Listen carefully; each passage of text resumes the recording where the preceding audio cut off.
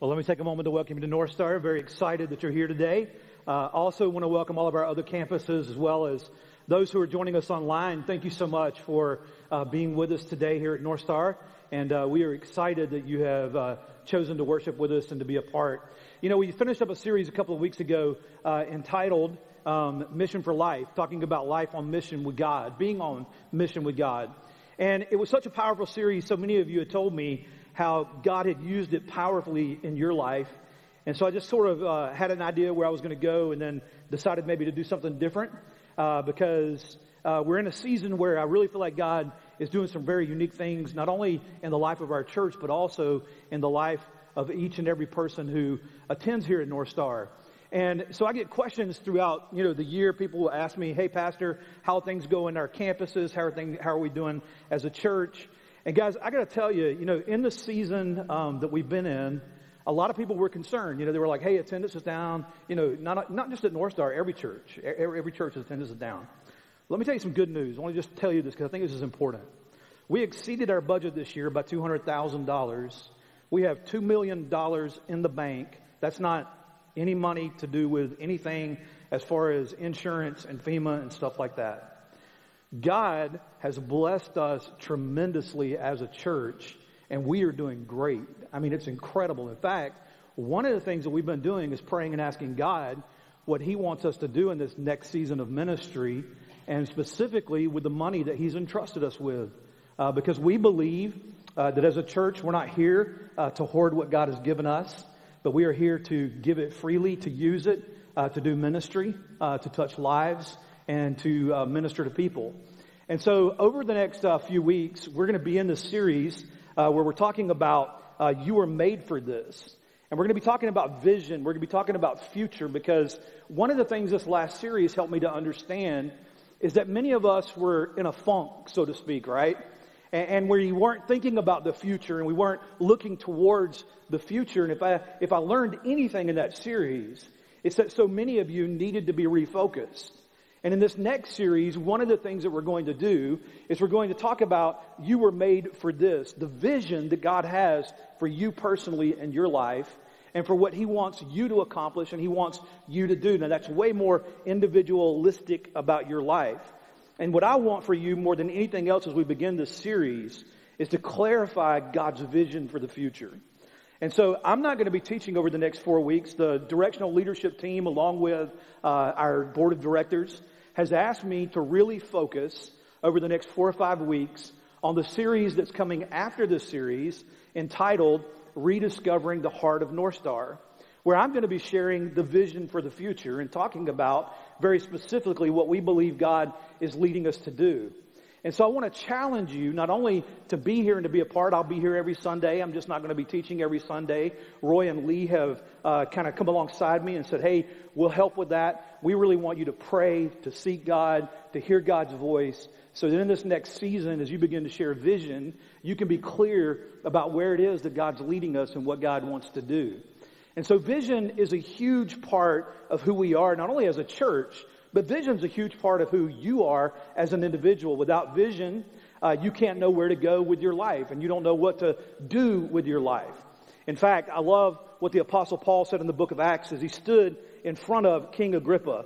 I don't have this on the screen. I'm just going to share this with you in Acts chapter 26, verse 19. He said, I have not been disobedient to the vision that God has given me. In the Message paraphrase, he said, what else could I do, King Agrippa? I couldn't just walk away from the vision like that, so I obeyed it. What Paul was saying was, I've been obedient to the vision that God has given me. I've been obedient to the vision that God has showed me for my life. Now, what I want to do today and what I want to do over these next few weeks is, as your pastor, because I love you deeply, I want to help you particularly as you begin to look to the future to understand God's vision for your life. To know that when you stand before God and you give an account for your life, you can say to God, God, I have been faithful to the vision that you have given me. Because that's important. It's an important part of your life. It's an important part of my life. That is exactly why Proverbs chapter 29, verse 18 says, where there is no vision, the people will perish. Now, what does that mean? The people will perish. The idea there is that vision is what allows us to be able to move forward. We can't move forward without vision for our life. And it's not just something that you make up, right? It's God's vision for your life. There's a big difference. And a lot of people try to make up their own vision and do their own thing apart from God, but we can't do that because what it says is where there is no vision, the people will perish. Now, there are three things that I think are important to understand here, because if you don't have vision for your life, this is what happens. An unclear vision does these three things in your life. And you can write them down if you have your notes. I know many of you are taking them on your phone. If you want to follow along today, we're going to be in Numbers. We're going to look at a very specific passage of Scripture. But to open, I want to talk about these three things that happen when you don't have vision for your life. The first one is just simply this. An unclear vision leads to indecision. It leads to indecision. Now, this is important because James chapter 1, verse 8, it'll be here on the screen. I want you to listen to what it says. It says, double-minded people can't make up their minds. They waver back and forth in everything that they do. You see, when you don't have a vision for your life, God's vision for your life, you're going to waver back and forth. You're going to be in and you're going to be out. You're not going to be clear about what it is that you need to do. You will drift and you will wander and you will not have clear direction on what it is that you need to do. In fact, I believe this. When you don't have vision, you waste time. When you don't have vision, you miss opportunities in your life to be able to accomplish things that God specifically is calling you to as an individual. So the first thing we see, and notice this, the second thing we see is this. An unclear vision leads to division. It leads to division. You don't believe that? Well, let me just tell you something. Look in our world today and you can see that there are all kinds of division. There's different directions. There's different ways. And that often is because the vision is unclear. People don't know where they're going or what they're going to accomplish. And you see, it's important to understand that to be divided on things, if you're not sure where you're headed, guess what? Nobody's going to go with you, right? Even in marriage, there can be division in your home because there's no vision for the future. We don't know where we're going. We don't know what we're trying to accomplish. There's no vision about your finances. There's no vision about your relationship. There's no vision about your family. And so what begins to happen is there begins to be division, right? In fact, Proverbs chapter 28, verse 2, listen to how it says this. It says, when a country is in chaos, everybody has a plan to fix it, right? And look at our country today. Everybody's got a plan, right? But there's nobody with vision. And that's not being critical. Just listen to me for a second. That is the job of a leader. It's to create a compelling vision where everybody knows where we're going. But if it takes a leader of real understanding to straighten things out, that's the Bible. It says it takes a leader with understanding, a leader with vision to be able to do what? To be able to help us see where we're going. And when there's not clear vision, guess what happens? There becomes division. Division in a church, division in a home, division in the community, division with the country. And then thirdly, the third thing that happens is this. When there is no clear vision, it leads to collision. Collision. Now, what do I mean by that? That is, you've probably seen people like this in your life. They're colliding into everything, right? Kind of like bumper cars. Any of y'all remember those? You know, you go to the bumper cars and you're driving around and people are just running into you and there's collision, right? And that's what happens when you don't have vision. You're just colliding. You're colliding. You're crashing into all kinds of things. There's collision in relationship. There's collision in confrontation. There's collision in financial crashes. There's personal crisis. All of those things begin to take place when there is no vision. In fact, in 1 Timothy, it says it this way. 1 Timothy chapter 1, verse 19. It says, some have refused to let their faith guide their consciousness, and their faith has been destroyed like a wrecked ship. The point that he's making here is that without vision, there is a wreck, right? Like a shipwreck. There's something that happens. There's collision that begins to take place. It requires faith. It requires prayer. It requires seeking God to know what the vision is for your life. And over this past year, our directional leadership team has been doing that. We've been putting in the hard work and asking God, what is the vision for the future? It requires faith. It requires thinking. It requires prayer. It requires seeking and listening to God and knowing what God wants for your life. And that's specifically what I want for each and every one of you. And that's where most people don't sit down and take the time to really understand God's vision for their life. They're just kind of going through life, colliding into all kinds of things, drifting from here and there, never really understanding what it is that God has called them to. And as a result, they can't see clearly with eyes of faith. It's looking to the future and knowing what the future holds, because only God can reveal the future, right? None of us know what the future holds. God knows what the future holds. He tells us what the future looks like, and we have to listen to him. We have to listen to what he says. In Matthew chapter 6, verses 22 and 23, Jesus talked about it this way. He says, your eyes are the lamp of your body. If your eyes are open and good, your whole body will be full of light. But if your vision is bad, your whole life will be full of darkness. So he's saying spiritually, if your eyes are open, it gives light to your life. It helps you to understand the direction that you should take. And he goes on and he says, if the light that you think you have is really darkness, it's the worst kind of darkness you can have. You see, what I want for you more than anything else is for you to have God's vision for your life. For you to know what it is that God's calling you to do. And I think it's important as we talk about this to understand something.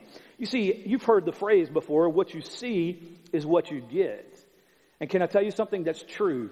Because if you can't see it, you're not going to get it. Let me explain what I mean by that.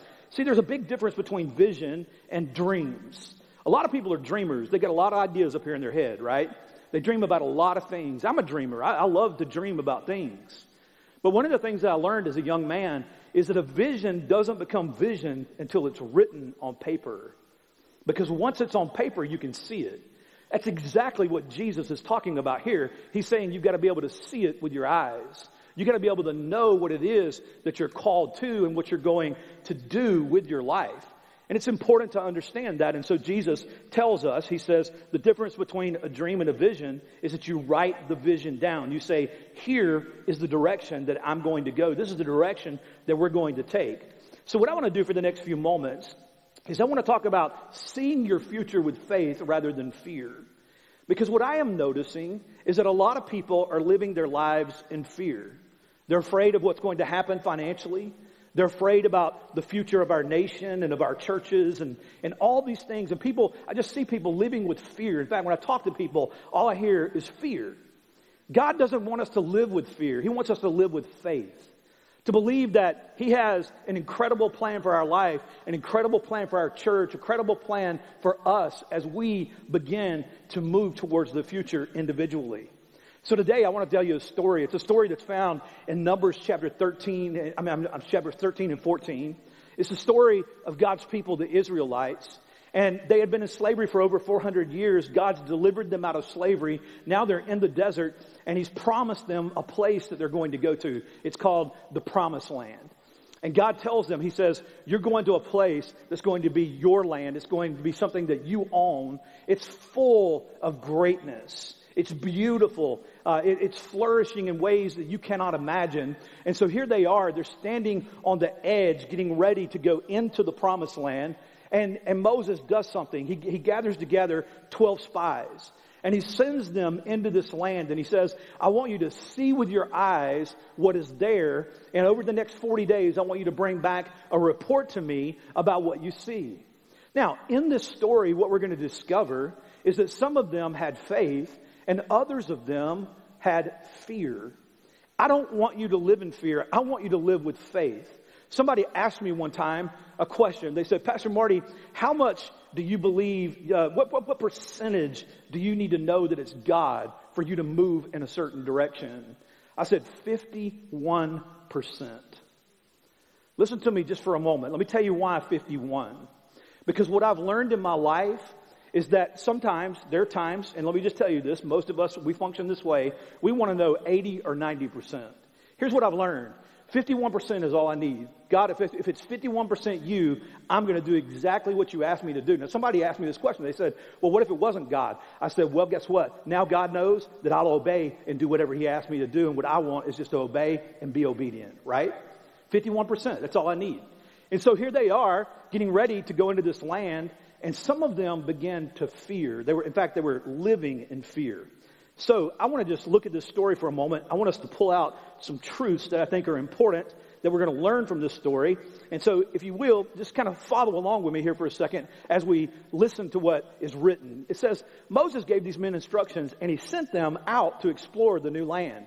It says, go northward through the Negev into the hill country and see, notice the word there, see what the land is like and find out. So he's telling them to explore whether the people living there are strong or weak, few or many. What kind of land do they live in? So they're exploring this idea, right? They're trying to figure out, okay, what does this future look like that God is telling us that we're called to? And then he goes on and he says, is it good or is it bad?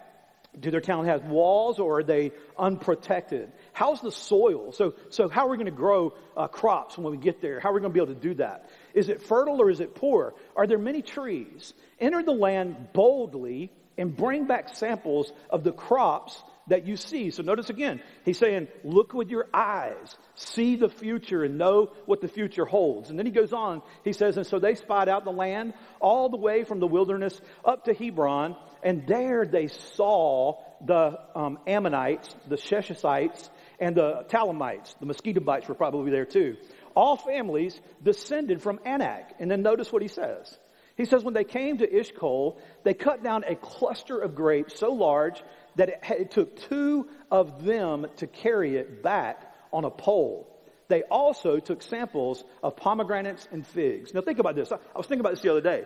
This land was so rich that just one little clump of grapes had to be carried by 2 men. That's how big the grapes were. And I can't imagine that with my mind, but it just is giving us a picture of what it looks like.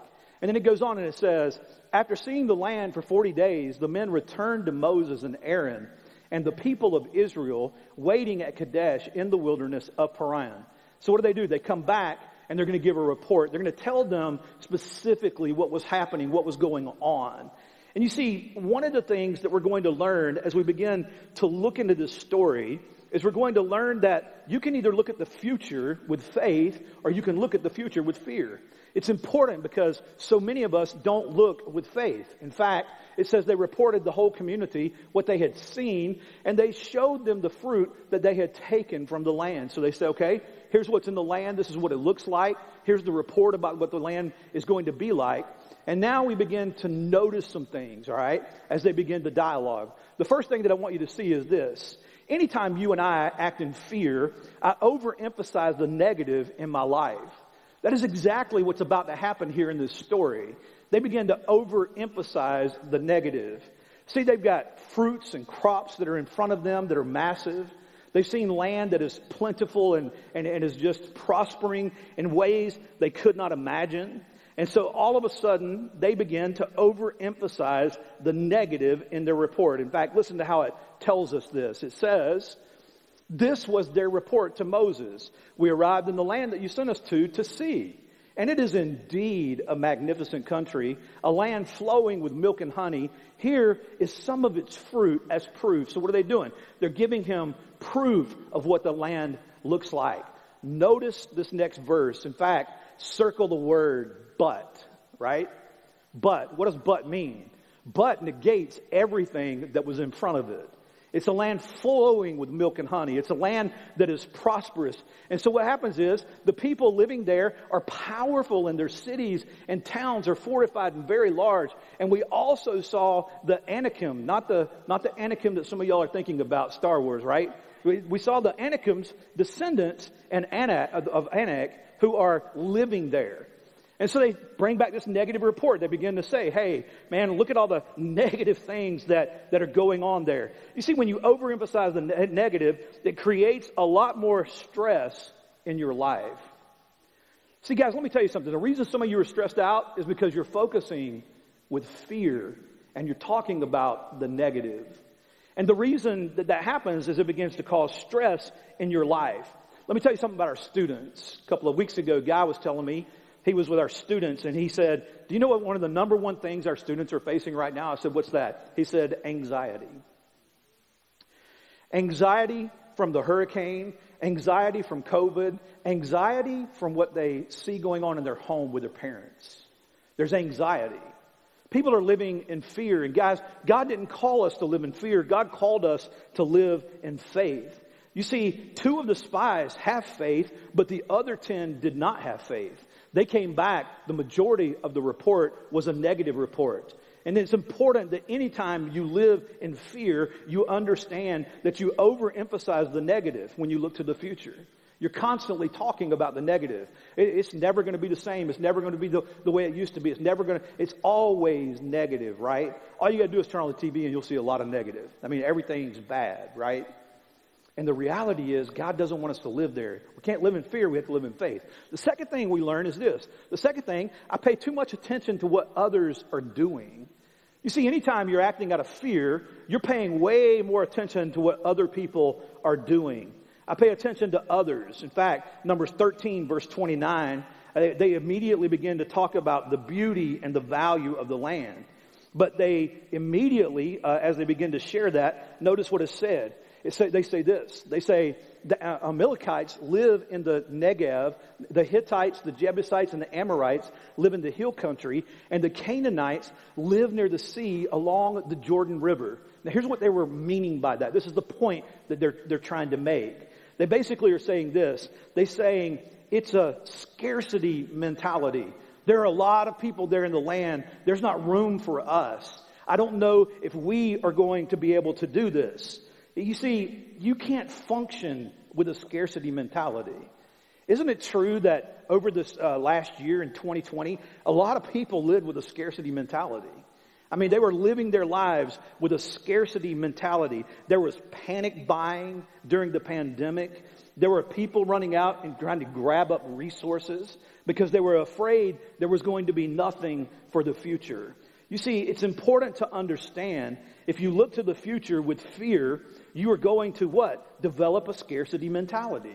You're always going to be afraid. And let me just tell you something. It's important to live with faith. Guys, I don't know what the future holds, but can I tell you this? I know who holds the future. And my faith is in Him. My faith is not in the government of the United States of America or any other government for that fact. It's not even in a person. The only person that I'm trusting in is Jesus. You see, with vision, you don't have a scarcity mentality. You look towards the future with faith, believing that God has something great for your life. The third thing we learn is this.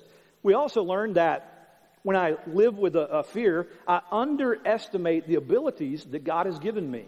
I underestimate the abilities that God has given me. You see, this is a trap that you fall into when you're looking to the future with fear instead of looking to the future with faith. I underestimate the abilities that God's given me. I think churches do this all the time. I think we say, hey, we feel like God wants us to do this, and then we go, well, but you know what, we really don't have the financial resources, or I'm not really sure we can do this. Or maybe God's calling you to do something in your life, and you're thinking, man, I just don't know because I don't have those abilities. You see, don't underestimate the abilities that God's given you. And here's what I've learned. If God calls you to do something, He'll give you the resources you need to accomplish what He's calling you to do. He always does. And so whatever He's asking for the future of your life, He will give you the resources. He will give you the abilities. He will take care of you with your talents and whatever it is that He's calling you to do. In fact, in Numbers 13:31, listen to what they say. They say, but the men who had gone up with Caleb said, we can't attack those people. They are stronger than we are. You see, anytime you live in fear, the word can't comes up a lot. We can't do that. We can't accomplish this. We can't go there. Did you know that people are always saying I can't and people are always saying I can? Both of them are right. Did you know that? When somebody says they can't, guess what? They're not going to. But when somebody says I can, guess what? They're probably going to. You see, it's because what happens is they're both right. Why? Because fear creates self-fulfilling prophecies. If you say you can't, you won't, and you probably cannot. But with faith, if you say I can with God's help, guess what? You probably are going to accomplish everything He's called you to accomplish. You see, you're going to miss opportunities if you don't look with faith. You're going to say you can't if you're looking with fear rather than faith. This happened to Job. In fact, in Job chapter 3, verse 25, it says, "What I have always feared has happened to me, and what I have dreaded has now come to be." Let me just ask you a very personal question. What are you setting yourself up for in this new season of life? What are you believing that God is going to do in your life?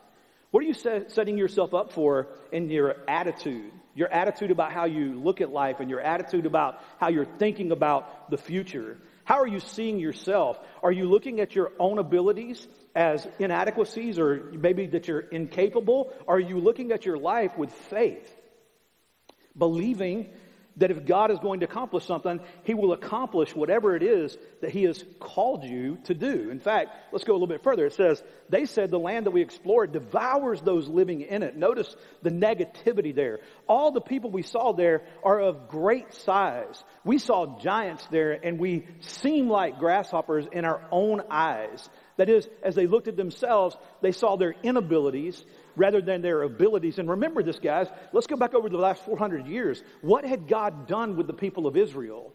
I mean, He had provided for them. He had been there for them. He parted the Red Sea. They had seen Him do mighty things. And here they are looking into this land that God's promised, and now they're doubting. We're like grasshoppers in their eyes. And we look the same to them, is what they begin to say. And you see, it's exactly what happens when you're living your life in fear. I don't want you to live in fear. I want you to live in faith, to have God's vision for the future of your life. So notice this, number 4, the fourth thing that happens. I infect others with my negativity. I infect others with my negativity. You see, I'm not going to say a whole lot here. I am going to say this. Did you know that fear is contagious? Man, I've sat in rooms over this last year, and I've heard fear, and I've watched it just infect other people. It is contagious.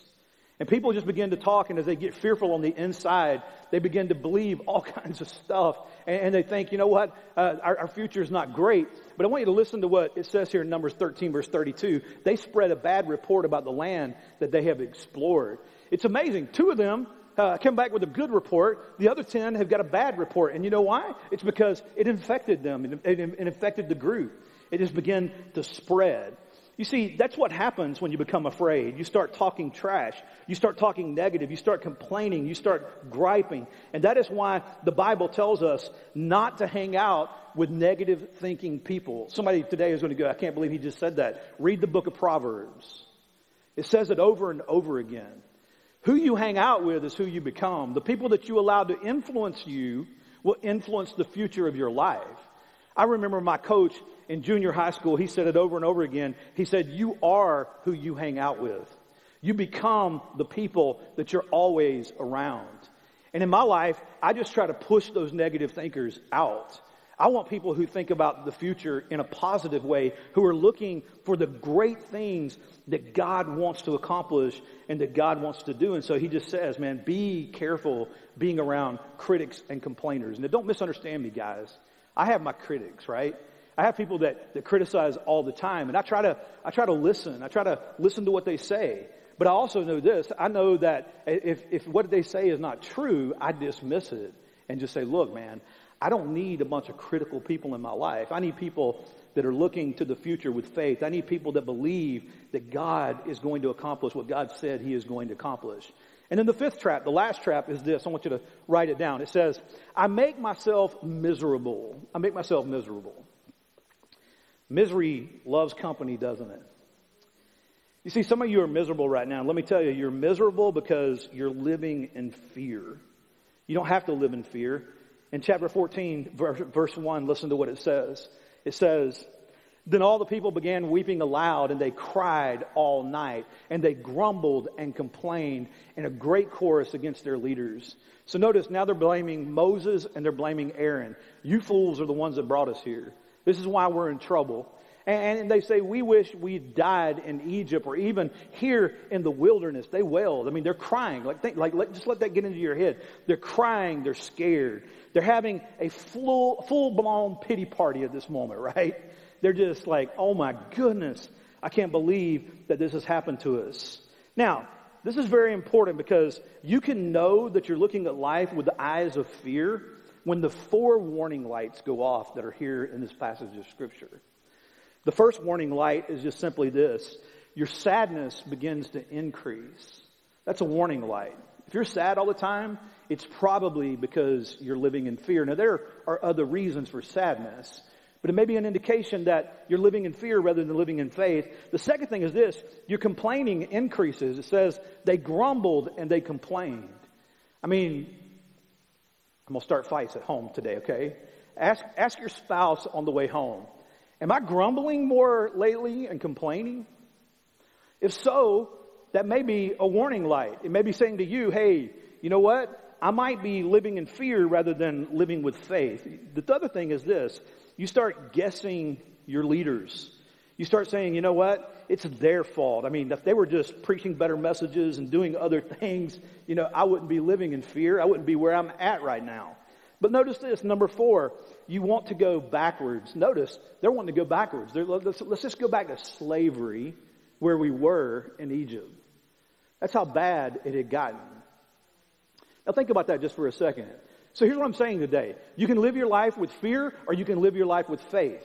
You can believe God's vision for your future, or you can believe what? You can believe another vision for the future that's not God's.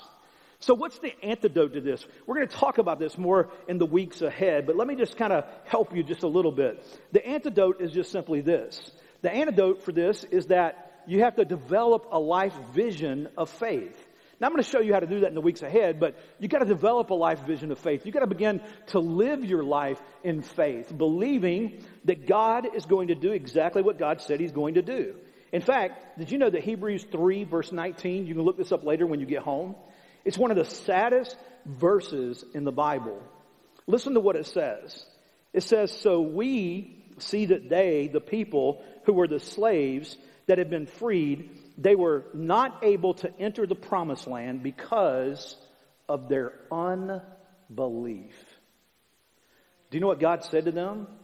God said, your unbelief does not allow you to be able to enter the promised land. Guys, listen to me just for a moment. What in your life are you being held back from because of your unbelief? What in your life today are you being held back from because of your unbelief? You see, God has a future for you. God has a plan for you. God has a vision for your life. But the very thing that might be holding you back is your unbelief. Your lack of faith in what God wants to do. In fact, I wrote this down.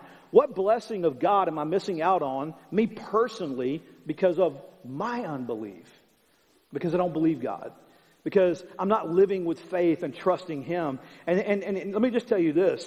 To me, hell would be if God were to show me what He would have done in my life if I would have just believed Him a little bit more. I don't want to live my life in fear. I want to live my life with faith. So here's the starting point. This is what I want you to do this week. This series is going to be a starting point for you to develop God's vision for your life. For you to begin to understand where it is that God wants you to go and what it is that God wants you to do. We talked a little bit about that in the last series. In John chapter 3, Jesus said this, unless you be born again, you cannot see the kingdom of God. Some of you can't see God's vision because you never have started following Jesus. And so what I want to encourage you to do today is to open your eyes spiritually so that you can begin to see with God's eyes the future and to understand the vision that He has for you. And so I want us to start this week by stop listening to your feelings and start looking not with fear, but start living in faith this week. Start saying to God, God, I believe you. If you say that this is what I need to do, I'm just trusting you and I'm believing you. Take a step of faith this week in your life. Trust God and believe Him. Martha and Mary and Lazarus in John chapter 11, verse 40. I want you to listen to what Jesus said. He said, didn't I tell you that you will see God's glory if you believe? Do you want to see God's glory in your life? Then you have to believe. You have to live in faith and walk with Him every day so that you can begin to experience the vision and the future that He has for your life. I know the plans I have for you, says the Lord. He knows the plans. But do you have faith to believe what He wants for your future. Let's pray together. As we pray, there are two prayers I'm going to pray today. The first one is for those of you that might be here today that maybe you've never put your faith and trust in Christ. Your spiritual eyes have to be open before you can begin to see God's vision. And today, I just want to tell you that right where you are, you can begin to believe. All you have to do is just believe that Jesus was exactly who He said He was. Put your faith and your trust in Him. Ask Him to forgive you of your sins and to come into your heart. And so you could pray a prayer like this. You could just say to God, "Dear God, I believe that Jesus was exactly who He said He was. I ask You to forgive me of my sins, to come into my heart, to open my eyes so that I might begin to live spiritually. And I pray that because You live inside of me, that God, You would help me to see the future with faith." Heavenly Father, I pray for every person here today who is a follower of Jesus. Would You help us to not live in fear, but God, would You help us to live in faith? Would You help us to understand that we were made for this? We were made for a life of faith, and God, You want us to live in faith. And I pray that in the days ahead, that we would do that we would act in faith, we would live in faith, we would believe in faith, we would trust in faith, and God, we would walk in faith. And by doing that, may You help us to see a vision for the future. And so, Father, we love You, we praise You, and we thank You. And we pray this prayer in the name of Your Son, Jesus. And all of God's people together said, amen and amen. Hey, I want to ask you to do something over these next 5 weeks. 5 weeks from now, I'm going to be sharing a vision for the future and talking about where God's leading us as a church. Would you pray for me over these next 5 weeks and for our leadership team, our trustees, and our board as we're dialoguing and talking and thinking about the future? And specifically that God would just give me fresh eyes to share with you about the future, where God's leading us and what we believe God wants us to do as a church over these next 20, 30, 40, 50 years. And we're excited about the future, and we're excited about what God is getting ready to do. I love you guys. I love being able to pray for you, and I am praying this week that God gives you vision, that God allows you to act in faith and not to live in fear, but to move towards the future believing that He has a plan and a purpose for your life. I'm going to ask our campus pastors if they would to come and to lead us as we close out today. Love you guys. God bless you.